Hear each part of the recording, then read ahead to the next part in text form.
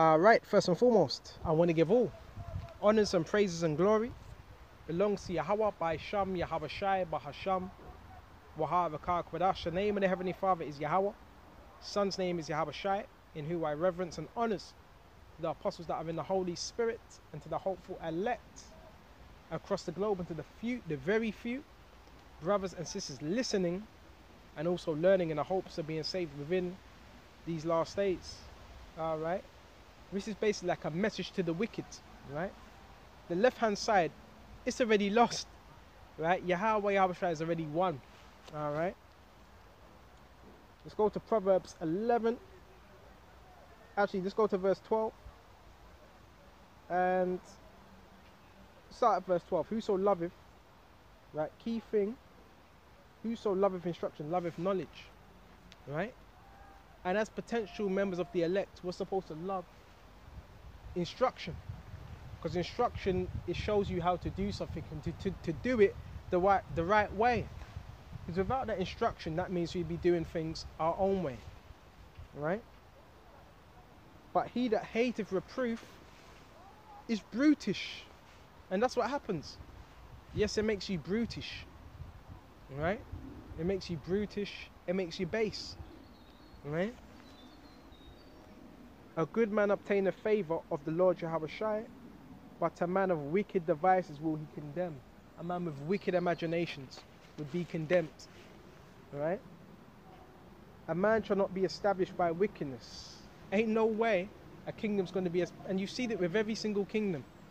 In Daniel's 2 and 44, it talks about all those different kingdoms, and they fell.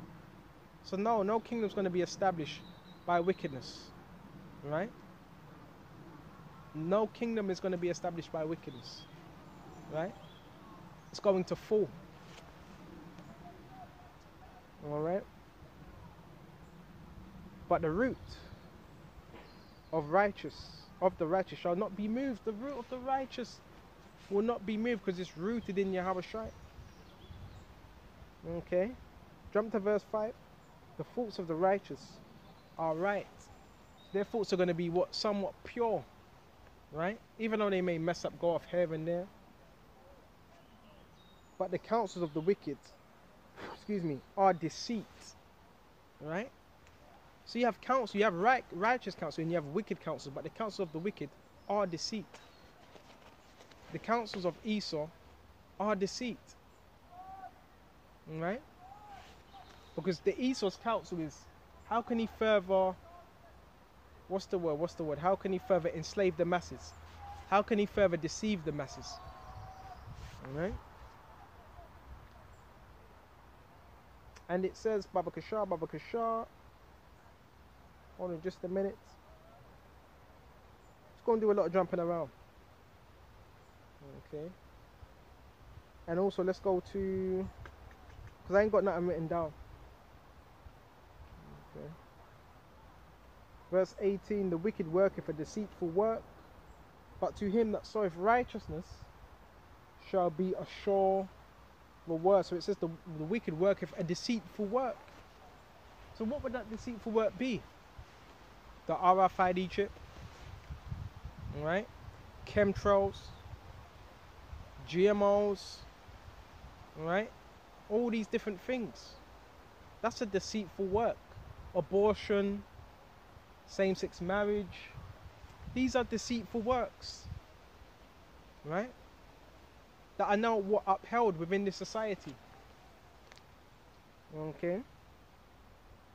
And people, the majority of people, they're with this. And if you speak against it, oh no, you can't say that.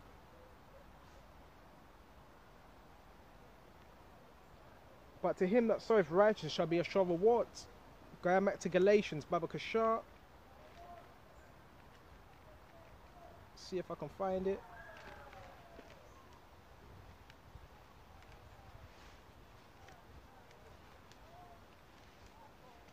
See if we can find it. Bear me just a minute. It's Galatians 6 and 7. Be not deceived. There's a lot of men like to quote the scripture. Be not deceived. Whatever a man says. Yeah, you're right. Right? Be not deceived. The Most High is not mocked. So you can't mock Yahweh Shem, Yahweh Shai. Let me check the time. Right? Yahushua is not mocked. For whatsoever a man soweth, whatever you put out there, right? That's when you want to make sure you're sowing the right thing. Right? Whatsoever a man soweth, right, he shall also reap. So according to what you're sowing, that's what you're going to gather. So if you've put out wickedness into the atmosphere, that's what you're going to get back. But if you put out righteousness into the atmosphere, righteousness is going to return unto you. Right? And that's the laws of the universe. So we want to put out good, and good will come back to you. Right? And it says, for he that soweth to his flesh shall of the flesh reap corruption. Right? So within this truth, what do we want to be serving? The spirit of Yahweh, Yahushua. Right? Because Esau's all about the flesh, serving the flesh, serving the flesh. Okay? But he that soweth to the spirit shall reap of a life everlasting. So the elect were going to be sowing to the spirit. They were going to be what? Sowing righteousness. The wicked were going to be sowing according to the flesh, according to this world. Okay? Let's also grab Psalms. Baba Kasha, Baba Kasha. Alright? Excuse me just a minute. We want to make sure we're on the right side of Yahushua. Psalms 28. Alright? Unto thee would I cry, O Lord, Yahushua my rock, be not silent to me. Right? Prayer is important. Continue to pray to Yahushua. Lest thou, if thou be silent to me, I become like them that go down into the pit. Hear the voice of my supplications when I cry unto thee, when I lift up my hands towards thy holy oracle. Because that's how we pray also. We also lift up our hands.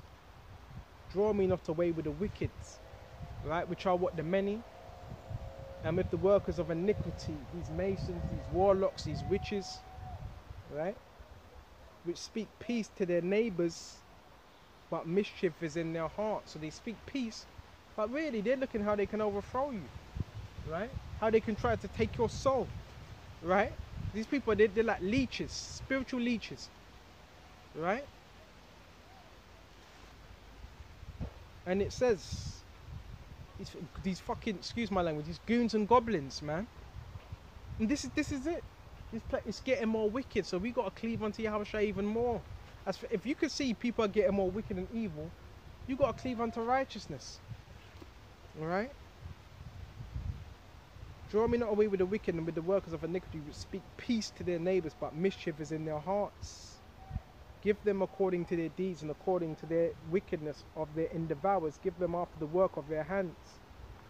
Render them the desert, because they regard not the works of the Lord Yahushua, which we do regard his works, nor the operation of his hands. He shall destroy them and not build them up. So once these individuals are destroyed, they're not going to be built up. Once Esau's kingdom is destroyed, he ain't going to be built up. And yeah, this is what we want, right? So destruction to the wicked and salvation to the elect.